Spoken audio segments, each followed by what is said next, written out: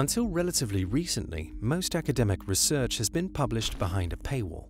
That is, you have to pay to access it by subscribing to a journal, buying a book, or paying an access fee. This model made sense in a world where research was printed and disseminated by mail, a costly process. But with the internet, suddenly sharing information is much cheaper and easier. Despite this new, free platform, many academic publishers still apply paywalls, which restrict the reach of research. In response, a movement has arisen to push for open access publishing. Open access means a piece of work is published digitally, online, and is free to read, reuse, and share.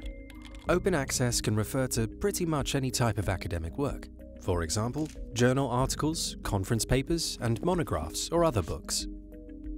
Overall, funders, institutions, and even most publishers are moving toward an open access model. That's because there are a lot of benefits. First, your research will be more visible if you publish open access, allowing more citations, more downloads, and more attention from a wider range of readers. If you publish behind a paywall, you cut off access to many of those you may want to read your work, including a fair proportion of other researchers and probably even your funder. Second, it allows your work to have more impact. If you publish open access, this can benefit society in a whole range of ways. Policymakers can use it to inform better laws. Businesses can use it to make better products. Charities can use it to help people in need. And practitioners can use it to improve services they offer. So, how do you actually do it? There are several different ways to make your work open access, and the most common routes are referred to by color.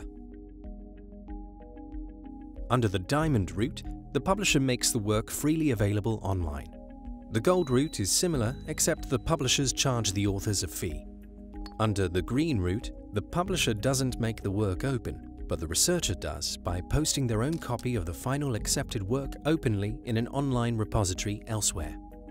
Many funders and institutions now require researchers to publish their work open access, and may have their own rules as to which routes they allow or require.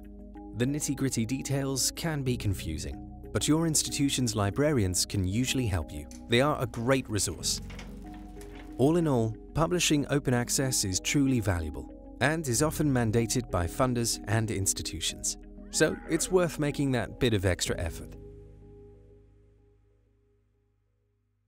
To learn more, check out our UKRN primer on open access.